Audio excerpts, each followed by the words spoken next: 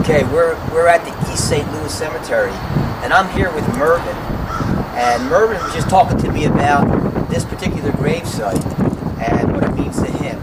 Who is this gravesite, Mervyn? He was my brother in the beginning of the war. Your brother? Did you ever know this person? I mean, Yes, physically? Yes, we lived there. I still have the same land on N Street, 1934 N Street. That's where the world began. Okay, that's when it began. Before the Tower of Babel and before Adam got put out the East Gate, going to eat. Okay. I want to ask you something. You believe in spirits, right? Yes, I have to. Okay. Do you believe that there are spirits right here in the cemetery? Yes, every grave has spirits.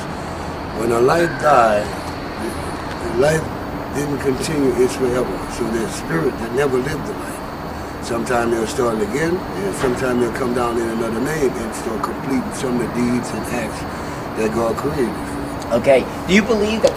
Why do you think some of the spirits still remain in this particular graveyard, this cemetery? Why do you think they still hang out here? They have to. They connected. When a life died, a whole economy died. The butcher, the baker, the candlestick maker, the aunt, the uncle, the nephew, the son, daughter. Right. So they're waiting for it to live again or for the next one. Okay. Now I see here all these items that right here by the gravesite. What do all these items represent? It looks like people leave a lot of things here. Well, the spirit here, the ghost and the spirit ask them to leave an offering. They ask them if they got lipstick, leave lipstick, so they put the extras and go through their ritual. You know, ask them to leave some wine. They actually taste that. They would leave wine or soda, beer there. So what Merv is saying is that all these items right here, they're offerings for the spirits, and they put 3 X's. If you could come over here and look at the 3 X's that are on the wall, you said what you do is you put 3 X's, and what you do, you spin around 3 times. You spin around 3 times. And make a solid wish in your mind. Now you make it in your mind, a solid wish in your mind, and that if the spirit of this person would help you out with your... Marie Laveau. The name of the spirit of this cemetery is Marie. Marie. Yeah. Okay, so Marie, now, is her gravesite close by to here? Yeah, she's down on the other side. Right on the other side. And we're going to go over there in a few minutes and look at Marie Laveau's face. But what Mervyn is saying is you put 3 X's on the wall, you spin around 3 times, you make a wish in your mind, and that the spirit of Marie Laveau will help you, or she may not help you, right? She got to help. She got to try. Okay, but you have to do a few things. She's going to live with you and talk to you. Right, she'll live with you and talk to you. You do this, you do that, and we can give you that. Okay, has she talked to you? Yeah, she got it. She's a descendant of mine. Okay, so she talks to you in your mind? Or you actually hear the words? She still have a life. She have flesh. Okay, she still has... Right. Have you ever seen any apparitions in this place? Have you ever seen like a ghostly figure in this cemetery? Yeah, yes, I see him every time I come here. Okay, do you see him in the daytime and at nighttime? Yeah, I don't come at night. At night? Only when it's open. Only when it's open. But I can see it, yeah. You can't see him? Yeah. Okay.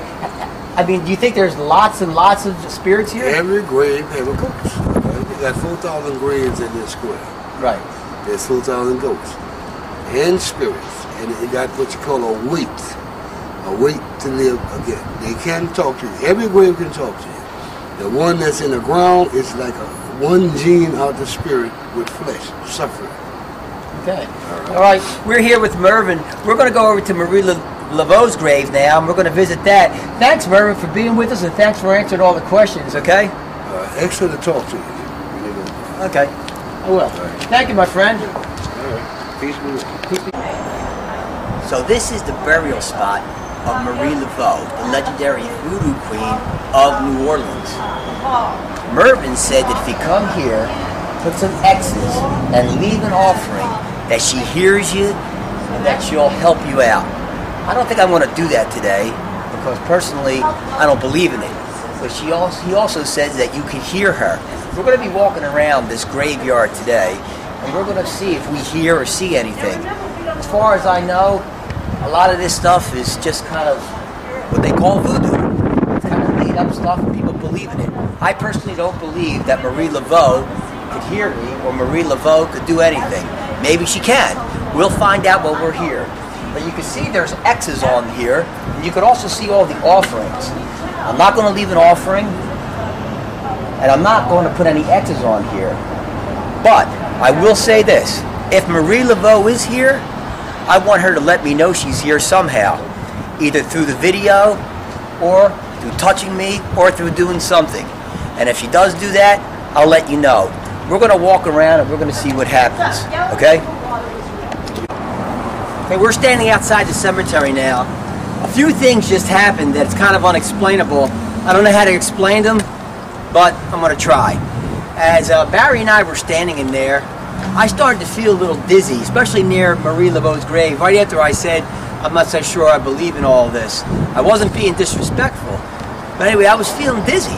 Not only once, but I felt it twice.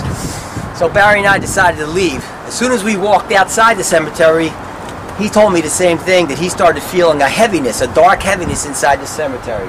I'm a believer in this. There's something inside the cemetery. I think some of it is dark.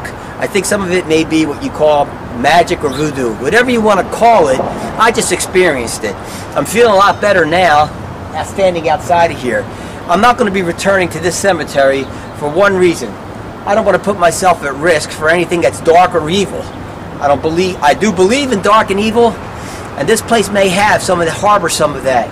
So we're going to move on now. We're going to go down to Canal Street. We're going to catch the trolley. We're going to be going down to some other cemeteries. We're going to see what happens there. But as far as East St. Louis Cemetery goes, I know this. There's something in there.